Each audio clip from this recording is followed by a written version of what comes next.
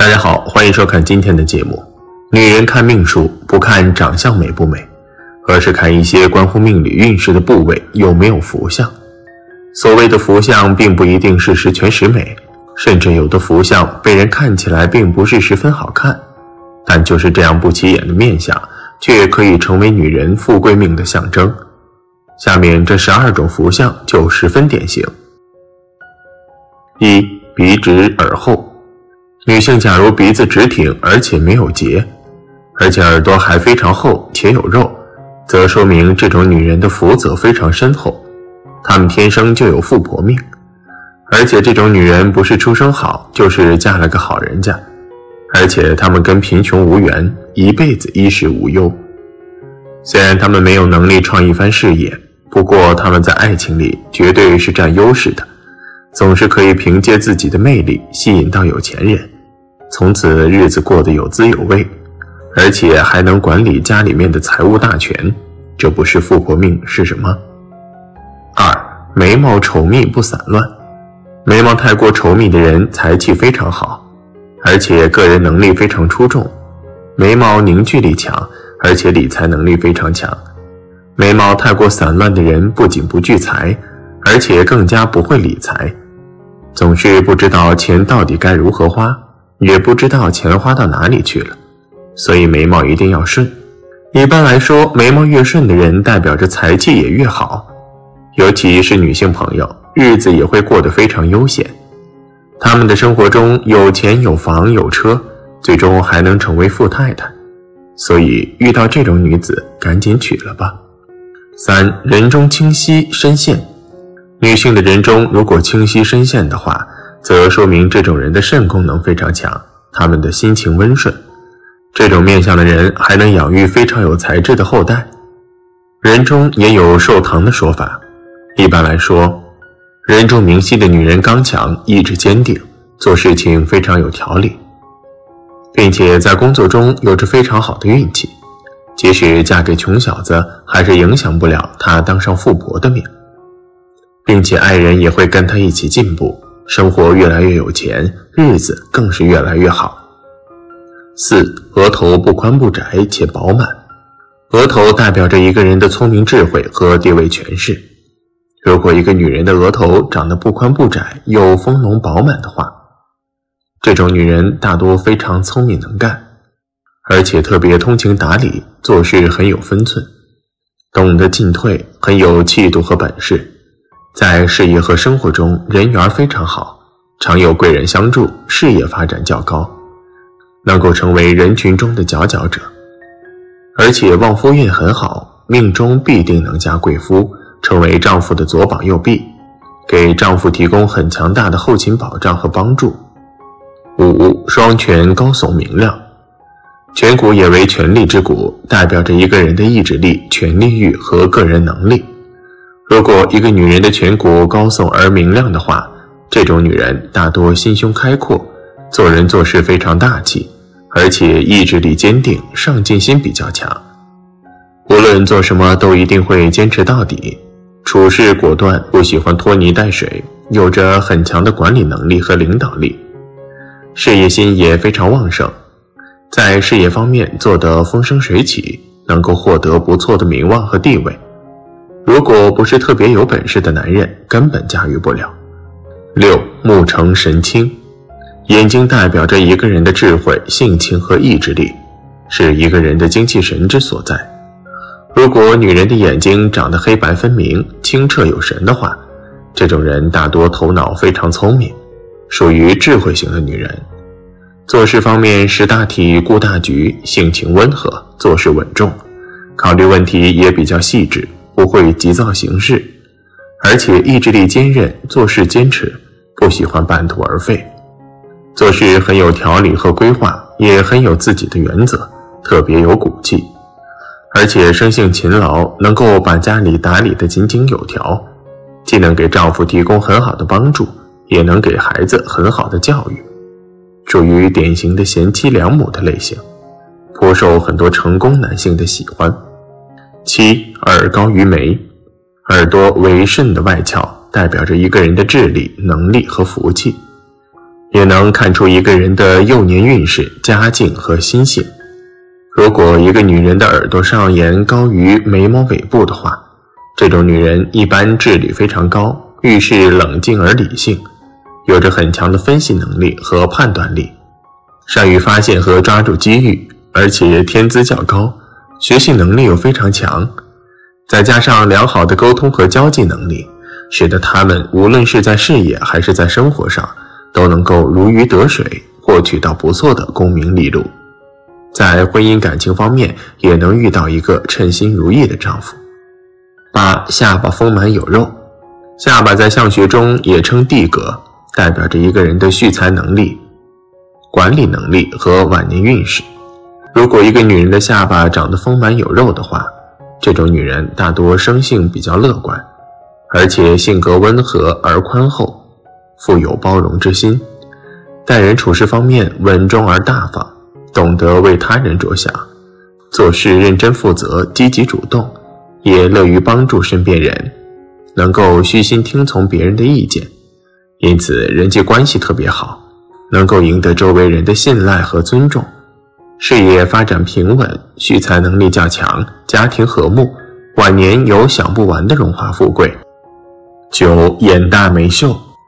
眼为君，眉为臣。眼睛代表着一个人的智慧、毅力和事业，眉毛代表着一个人的性格、人际关系和健康。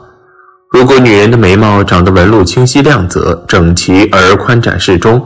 眼睛明亮有神，眼珠黑白分明的话，这种女人一般财运极好。眼大眉秀的女人一般来说性格坚毅，做事坚持，遇到事情不会轻易退缩和放弃，心胸宽广，头脑聪明，对自己的未来有着清晰的规划和目标，上进心比较强，会为了自己的目标而不断努力，事业上往往能够取得不错的成就。10. 耳后有珠。耳朵为肾之外窍，代表着一个人的智商、祖荫、健康和福气，也能反映出一个人的财富多寡和社会地位的高低。如果女人的耳朵长得端正而厚大，高低适中，向后贴脑，色泽红润且耳后有珠的话，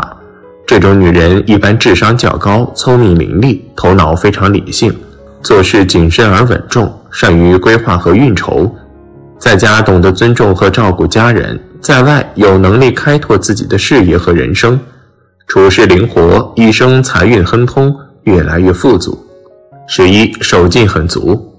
从审美的角度来说，很多人都认为女人手指纤长，手掌绵软较好，但从相学的角度来分析，这种手掌的女人大多给人一种弱不禁风之感，依赖心较重，容易错失很多的机会。但如果女人手劲较大的话，这种女人大多意志坚定，做事坚持，韧劲十足，工作能力非常强，遇到困难也是迎难而上，做事很有派头，很有领导才能和领袖气质，属于典型的女强人类型。事业方面往往能够取得不凡的成就，终能成为名副其实的富婆。12. 脖子略长。脖子在相学中代表着一个人的权力欲、支配欲和进取心。如果女人脖子较长的话，这种女人大多性格非常刚强，处事很有手段，做事认真，干劲十足，有着很强的行动力，对自己的未来也很有野心和想法，不甘于平凡，也不甘于做家庭主妇，事业心非常旺盛，而且个性强势，做事总是力求完美，对自己对他人要求都非常高，特别适合经商或创业，赚钱能力极强，通过自己的努力最终能有一番成就。身体发肤受之父母，每一个人的身体都是有着很多的不同，如果你有以上这些相学特征，今生很容易大富大贵，若没有以上这些特征也没关系。大家好，欢迎收看今天的节目。人与人的交往是件很微妙的事情，有些人无论走到哪儿，身边都不缺朋友，他们在任何一个圈子里都有人追随，这就是我们常说的好人缘。但有些人却相反，无论何时都是自己孤身一人，遇到困难了也没人帮助他们，而这就是我们常说的人缘差。那么我们如何从面相上看出一个人的人缘好坏呢？下面大佬先向大家介绍一下人缘好的面相特征。额头饱满光洁。从面相上来看，额头人之神灯所在，代表人的家庭出身和早年运程，是命宫、官禄宫之所在，掌管人的基本命运和事业官禄，以及个人的头脑和智慧。额头生得光洁明润、饱满不塌陷，没有恶痣与乱纹的人，无论宽窄都有较好的家庭出身，天生招人喜欢，人缘好，走到哪儿都能遇到帮助他的人。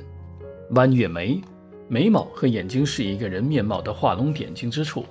眉毛的好坏通常决定了一个人的性情好坏。眉毛生得清秀弯长，没有腻毛，像弯弯的月亮一样，俗称弯月眉。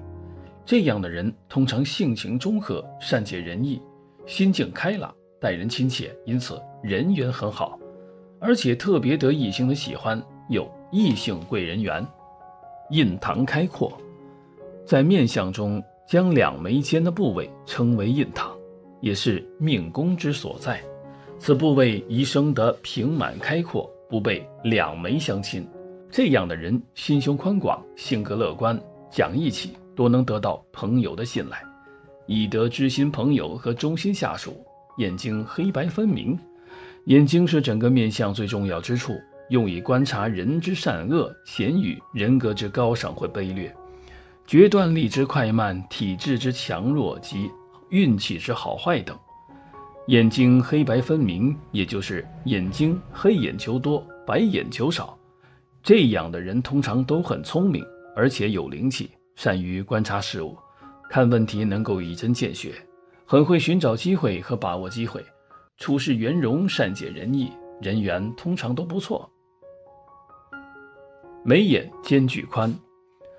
在面相中将眉毛和眼睛之间的部位称为田宅宫，此部位如生得宽广明润，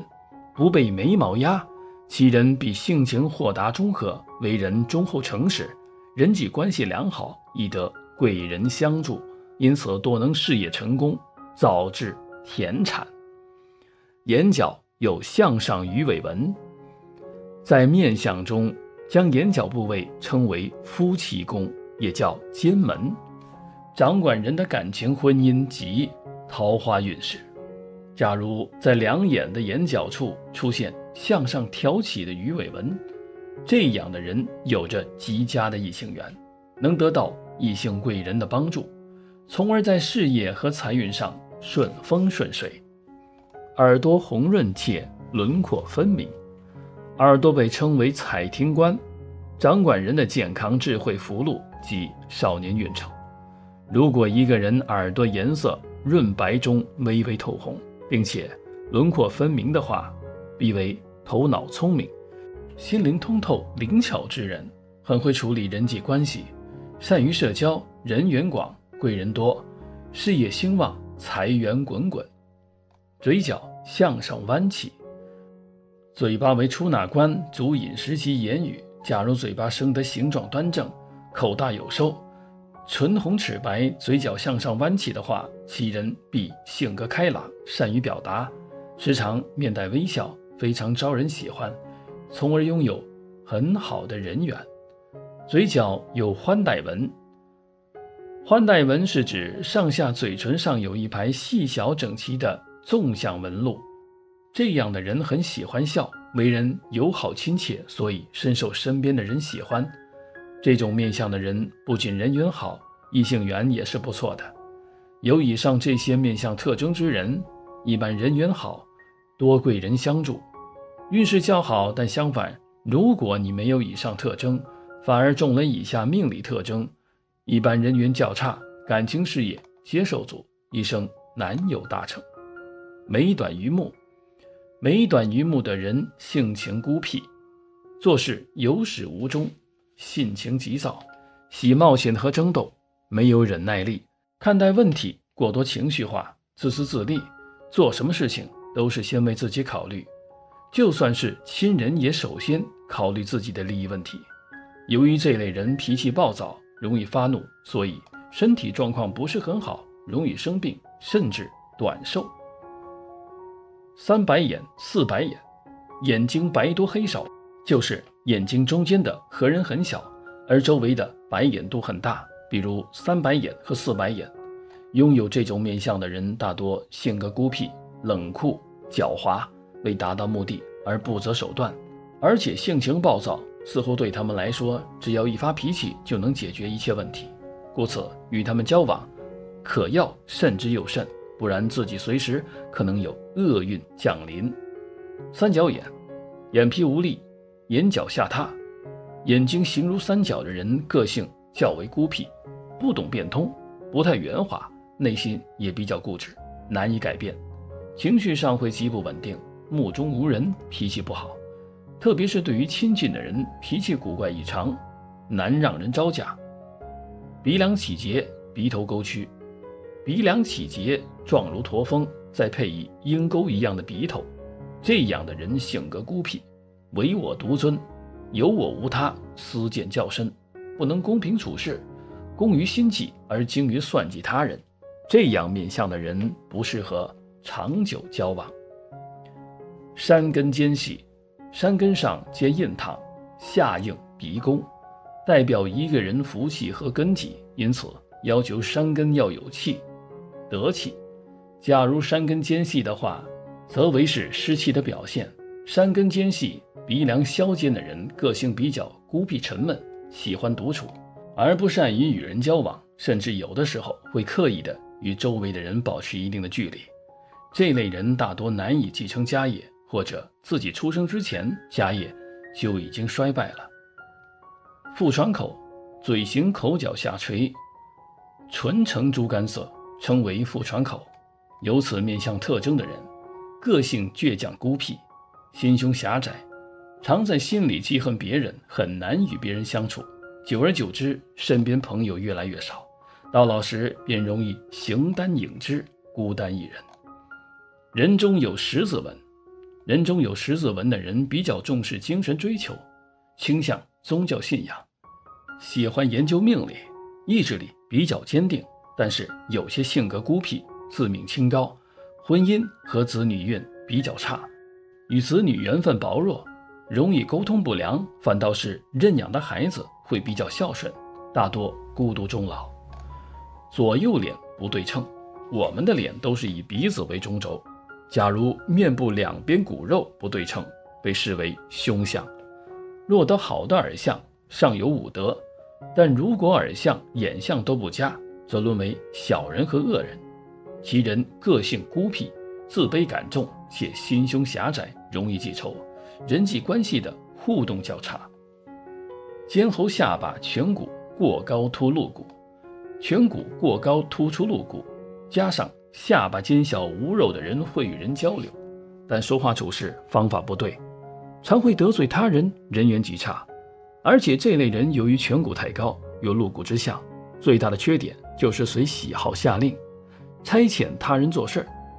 在上司、老板眼前总喜爱表现，尽管很喜欢融入到人群的团体里，然而这类人的人缘依旧极差，穷穷竭力，孤影相随，眉间杂乱，人中广厚。人中广厚的人，即使是做错了，也不懂得说抱歉，死要面子，死要理。眉间杂乱的人，无论男女都长得不好，让人看了有些后怕，会选择敬而远之。有这类面相的人，人缘相差之大，对于别人的好意或是帮助，不但感受不到，而且冷漠处之，因此生出种种的怨恨。俗话说，相由心生，一个人是忠厚老实，还是阴险狡诈，都可以从面相上反映出来。如果在与人……大家好，欢迎收看今天的节目。鬼谷子这个人在历史上一直很神秘，他不仅懂得军事韬略，而且是一位知识渊博、涉猎多科的谋士。他专门辅佐君王，用自己所学的东西来帮助他们一统天下。值得一提的是，鬼谷子曾经收过的徒弟，他教得很好，不失为一名优秀的教师，因此他的徒弟们也是很有前途，比如孙膑、苏秦等。他们都继承了自己的遗志，视之帮助君王一统天下。有人说鬼谷子有自己总结的一套为人处事的方法，等到了每一个徒弟都要离开他时，他就会亲口相授几个人生精要，用来帮助徒弟们在处事的日子里为人所用，施展才华。古往今来，奇人鬼谷子作为相人之术的鼻祖，更是对识人有见解。但他提醒世界的是，一个人的外貌决定未来的命运，可以从这4个方面来看。那么今天就和大佬一起来看一看，哪些面相是能够决定你的命运的吧。1. 长相刻薄的人命运不好。在古代很多人的认知中，面相在人们的生活中还是有着很大的关注度的。老祖宗说，长相刻薄的人几乎都是和幸福无缘的。可能会有很多人诧异，为什么老祖宗会说这样的话呢？这其中也是有着很多的说法的。对于长相刻薄的人来说，首先就是面相的刻薄。众所周知，对于拥有刻薄面相的人，首先给对方的第一的感觉就有一种不舒服的感觉。长相刻薄，首先很多都是有着极强的好胜心，而且在为人处事方面大都非常的吝啬，尤其是对于外人来讲，更是有着很强的戒备心以及很多的心机。以上说的也是老祖宗根据自己的生活经验以及对于社会的人物的分析，从而得出的自己的结论。鲁迅笔下的祥林嫂凸颧骨薄嘴唇，因此命运悲惨。嘴唇薄的人虽然能言善辩，但这样的人说话很犀利，对人一般也都尖酸刻薄。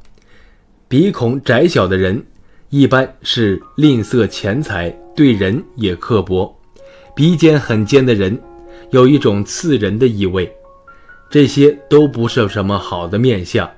这些面相相克的人大都非常的尖酸刻薄，当然也有极个别的例外。所以看一个人的面相，还要结合了解一些东西。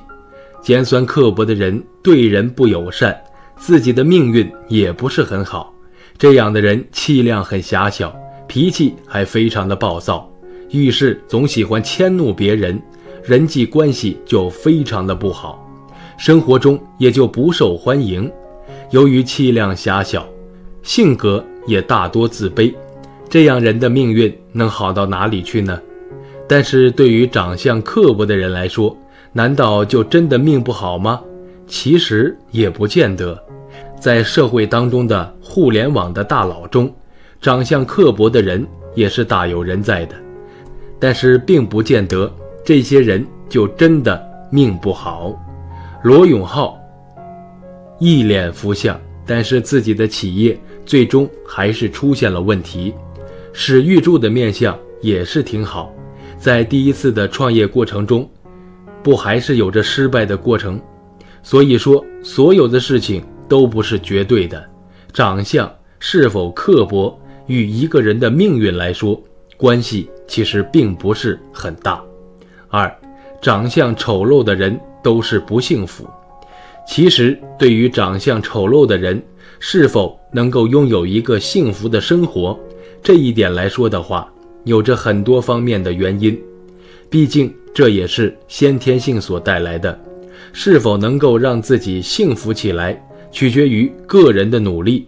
长相丑陋本身在面对外界的时候就有着一定的形象问题，在外界的相处的过程中，自然也就会出现这样或者那样的问题。但是对于长相丑陋的人来说，难道真的就没有幸福的生活吗？显然不是的。在古代的时候，那些长相丑陋的人，或许因为自己个人的原因，导致自己的生活长期处于一种非常贫瘠的状态。毕竟在古代也是一个看脸的社会。但是在如今的社会中，显然有着明显的差距，那就是对一个人的外貌的问题就出现了众多不对称的案例。首先要说的就是马云。马云的面相一直以来都是被人们吐槽的对象。马云的长相问题，从创业成功到现如今的社会来说，就是一个个例。长相丑陋的人，如果自己还不努力的话，那么也就注定不幸福。3. 福缘深厚的人，面相大富大贵。从古至今一直以来都流传着一句话，就是天庭饱满地阁方圆的人，将来必然会有着幸福的人生。这也是通过相面总结出来的。对于一些充满福相的人来说，首先在外貌上看起来就有着很大的福相，其次就是给人很强的亲切感。对于一些生意人来说，面善的人在生意面前总会不觉地给人一种亲和感，这种亲和感对于一个人的印象分来说就是加分项。因为有尖酸刻薄的人命运不好，凡事都有两面，自然也有深厚的面相福缘。这类人其实一般都是下巴丰满，前额开阔，鼻子端正不尖。面相福缘深厚的人一般都是下巴丰满，鼻子端正，天庭饱满。如果所有这些条件都满足了，那么你一定是一个幸福的人，这样的人一生都能够顺风顺水。由于下巴实际上被称为面相中的地阁，这个位置代表着人类运势的发展，也代表着事业的发展。丰满的下巴其实就是你的事业有成，或者事业做得更大，这是一个非常幸福的象征。虽然可以看上去有点圆，但却是一个很好的面相特征，说明他们很幸福，事业上一定会有成就。鼻子端正主要是指鼻梁高挺，鼻头饱满，鼻翼宽厚，这样的鼻子面相是非常好的。没有尖锐的刻薄之相，这样的人不但事业运势好，财运也是相当的好，而且配偶也是非常的完美。这样的人也能吃苦，注定会有所作为，因为鼻子端正其实就意味着这个人做事端正，一生注定事业成功，令人羡慕。而且天庭饱满的人其实也和天庭低窄的人有一种对比。我们都知道，额头在面相上代表着人的思维和能力，如果一个人天庭饱满，则代表着他们有着比较聪明的头脑，而且有很高的情商和智商，思维敏捷，心思细腻，善于思考。那么这样的人在社会上，无论现在还是在将来，运势都应该很好。所以说在一定程度上来讲的话，那就是福缘深厚的人，如果经营的好的话，自然也是有着很大的成功的可能的。4. 心相大于面相的人，自己与子孙都有福。每个人心中都有一种相，所谓面由心生，心相对面相的影响是潜移默化的，心相发生变化，面相也发生变化。由此，一个人如果能够做到心中有一个好人富贵相，多做好事积德，他的面相自然会发生改变，他的命运自然也会越来越好，甚至影响子孙后代的运势，为后代带来吉祥好运。通过老祖宗的话来看的话，显然有些东西并非是古时候所说的那样，更多的则是历经岁月的洗礼之后，早已经发生了改变，所以更应该辩证地去看待老祖宗留下来的话语。您怎么看待这一问题呢？好了，今天的分享就到这里，愿您时时心清静，日日是吉祥，期待下次与您分享。